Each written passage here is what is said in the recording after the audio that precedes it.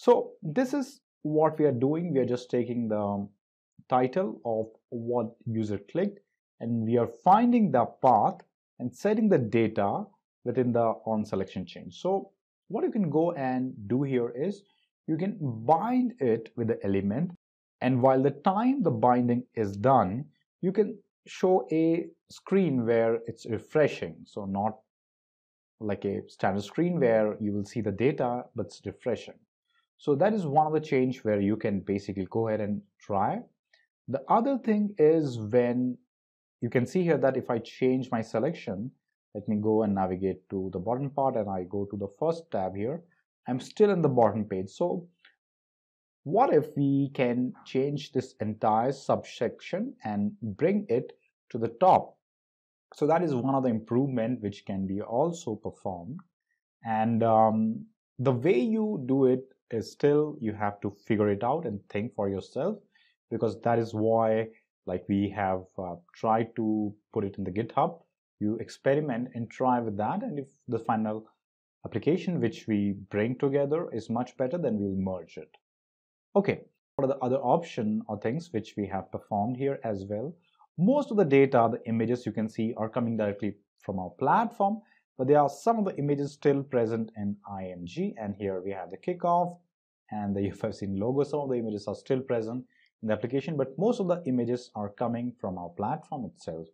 So this is about the controller and the views. And if you talk about some of the improvement, which I think what can be the points to extend on, is making the model much better. What I have seen is if I add a lot of courses now on top of it, then somehow the entire application becomes a little sluggish, and also the entire model gives an error, because at the time when it is getting binded, I'm trying to read the data. For example, what I'm saying is in the detail controller, you can see that I am reading a model here at line number 28. This is important because the model is going to hold about 2000 lines of JSON data.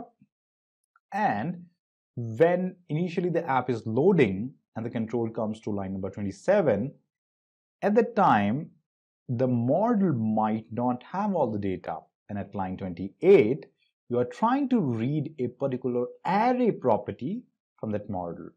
Now, there are callback mechanisms within UI5 where you can see if the metadata has been loaded of the model, then do some activity, which we saw in the previous coding of web ID section as well.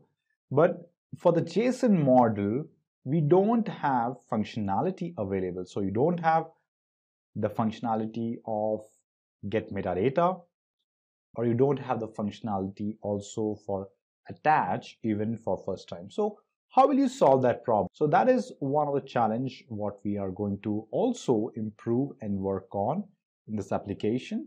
So what I'm trying to do at this point is basically bind the data to the model in my on before rendering part here.